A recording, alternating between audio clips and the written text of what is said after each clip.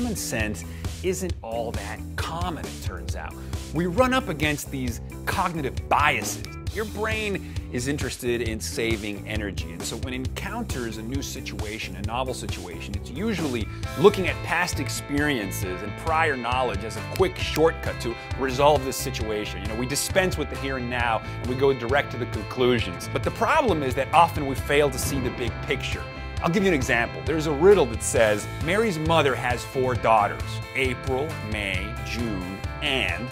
Now most of us, the shortcut is we see a quick pattern, April, May, and June, we want to say July. But that's not the answer, because the full picture of the question, which requires more mental energy to process, was Mary's mother has 4 daughters. April, May, June, and obviously Mary, because she's Mary's mother. But that requires looking at a bigger picture. It requires more cognitive engagement. It's more tiring. We're anchoring ourselves to previous experiences, our stereotypes, our upbringing, our socialization, our cultural operating systems.